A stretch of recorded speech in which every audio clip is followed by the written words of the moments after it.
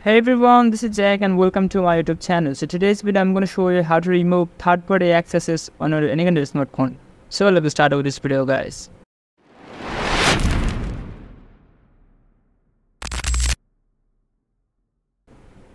Well guys, the very first thing to do, I'm going to show you how to remove third-party app access on any kind of smartphone.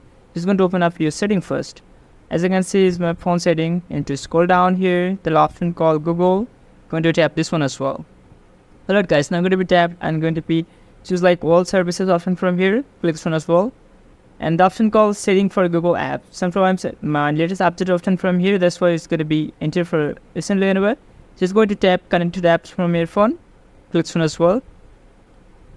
And as you can see, it's going to be your all third-party apps from here. You're just going to tap your particular apps, which one is going to be removed from your phone. Tap this one as well. Now to scroll down here, the option called delete your conversation, this option from here. Tap this one as well.